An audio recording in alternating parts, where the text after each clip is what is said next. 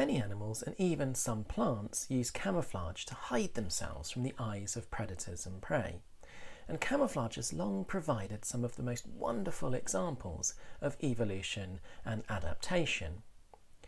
And it can work in a wide variety of ways. It could involve resembling the general appearance of the environment where an animal lives, or looking like a particular object in the habitat that a predator would normally ignore.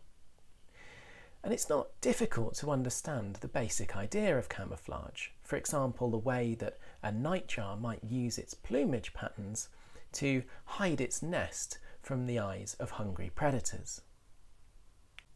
So while the basic idea of camouflage might seem intuitive, there are actually many different types of concealment that exist in nature.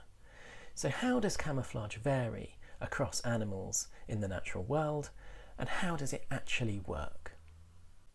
Probably the most widespread type of camouflage is something called background matching, and that's where an animal resembles the general colour, pattern and brightness of the environment or the visual background where it tends to be found.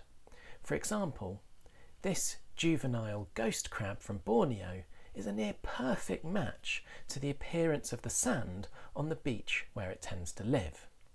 As many of the early Victorian naturalists and explorers like Alfred Russel Wallace discussed, background matching could either involve looking very specifically like one or two backgrounds where an animal spends most of its life, or it could occur in a way where an animal matches lots and lots of different backgrounds, but none of them perfectly, some kind of a compromise in camouflage form, which is not a perfect match to any environment, but enables them to match many different places to a certain degree. Regardless of how it's optimized, background matching is often extremely effective. For example, the way that this might look just like a tree trunk with nothing on it, but as you get closer and closer, you see that there's actually a moth, which is a perfect resemblance to the colour and the pattern of the bark on which it's sitting.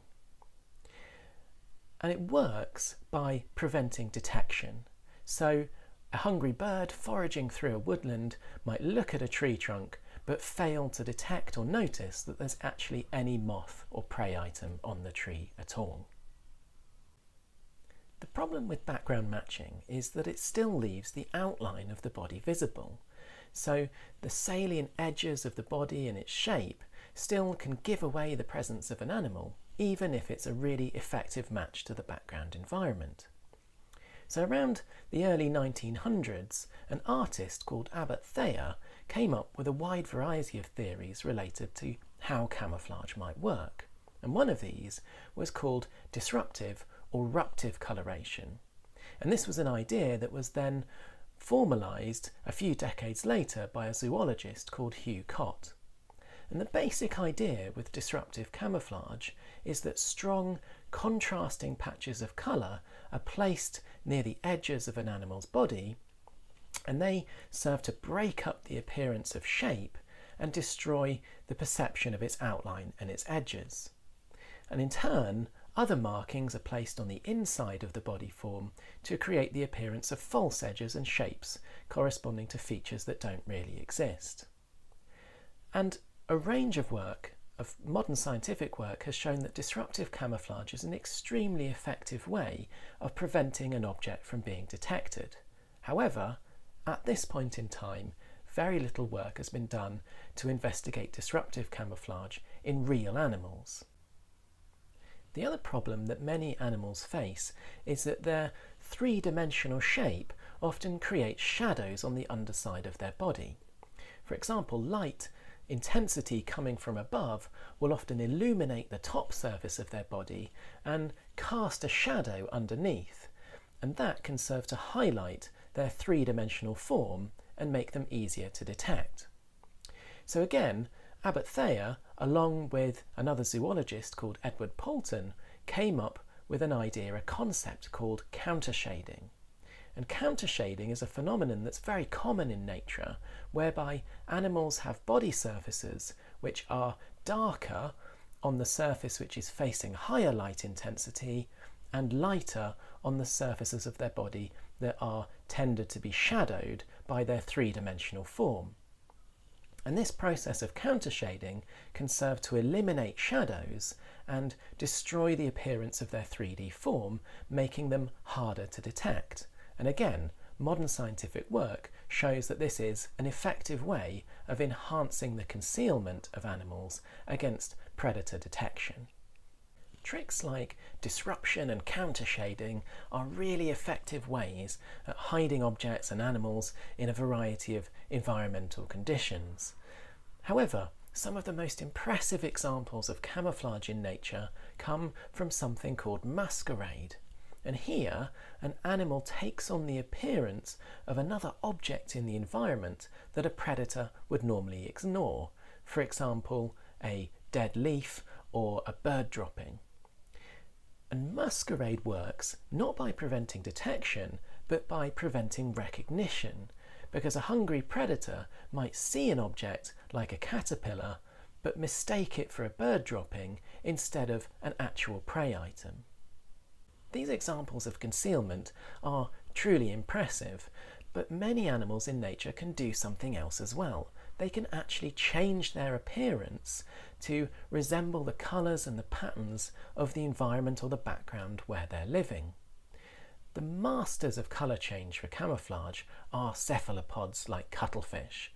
Within a few seconds, cuttlefish can change the way that they look to take on the colours and the patterns of the particular place where they happen to be sitting, or even resemble the objects in the environment that are around them, like a rock or some seaweed. Most animals, though, actually change colour over slightly longer time periods, like hours or days, or through even longer changes that might occur through development over weeks and months. Many crabs and prawns, for example, change colour depending upon the environment in which they live, or to match particular objects in their environment or backgrounds in their environment, like red or green seaweed. Often the key to colour change lies in the presence of things like chromatophore cells. And these cells act like little packages containing different types of coloured pigment, like these ones on a shore crab here. And by changing the number and the type of chromatophore cells and how pigment is dispersed within them, animals can change the way that they appear over a variety of timescales. One of the fascinating things about many camouflaged animals is that one individual can often look completely different from another individual of the same species. That is, they are polymorphic. And the reasons for polymorphism are not always clear, but there are a variety of different explanations. And polymorphism can have either a genetic component, for example, many mice or reptiles look different depending upon the action of certain genes, or it can involve things like colour change and development. For example, these crabs here are all individuals of the same species of shore crab found on just one beach, and they can change colour and pattern as they develop. One of the advantages of polymorphism is that it might enable individuals to match different habitats where they might potentially live, or it might enable them to match features of the same environment of different visual appearance, for example, different coloured rocks or stones or seaweed, for example. Another reason why polymorphism might exist is that it could potentially provide an advantage against the way that some predators hunt. For example, when a predator encounters several prey items of a similar type, let's say a brown moth, it then forms something called a search image, meaning that it's more likely to search for brown moths in the future. As a consequence, though, the predator might become worse and overlook other forms like grey moths. So there's an advantage to animals that might look different from other individuals in the population. And over time, this can lead to the evolution of polymorphism in prey species. It's not enough to simply look like the background or the environment where you live. You have to also sit in locations where your camouflage is effective. For example, a brown caterpillar that would normally be well hidden against the branches on a tree would stand out like a sore thumb if it started to come to rest on the surface of a green leaf. And so many animals, for example some moths, have the ability to select where they come to rest and where they sit in a way that enhances their camouflage. And this occurs in a variety of different species. Sometimes these behavioural choices can be very specific and tuned towards the coloration that an individual animal has. For example, it's been shown recently that some nesting birds like quail will choose particular colours of background in order to lay their eggs that provide the most effective camouflage for their own individual egg colours, because the colours of eggs vary from one female to another. And this is something that some lizards seem to do as well. So certain lizards with a particular colour type will choose to sit on rocks that enhances their own unique individual colour form.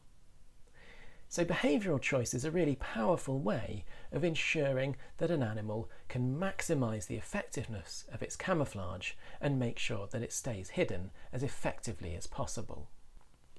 Finally, some animals combine both changes in appearance with behavioural strategies to achieve different types of concealment. For instance, some animals are decorators. They take objects from the environment and attach them to their bodies to change the way that they look. These here are long-legged spider crabs, and they detach pieces of seaweed and then attach them to their body with specially modified hook-like structures in order to look just like a piece of floating seaweed, and they're almost impossible to see without looking really, really carefully. Camouflage is then something which at first glance seems to be very simple and intuitive, but as we delve deeper we see that there's a rich complexity about how it works and the different types of camouflage that exist. There's huge variation in how camouflage works and evolves in nature, and a variety of processes involved, from genetic and developmental changes through to different types of strategies and behavioural adaptations to make camouflage work for animals in the wild.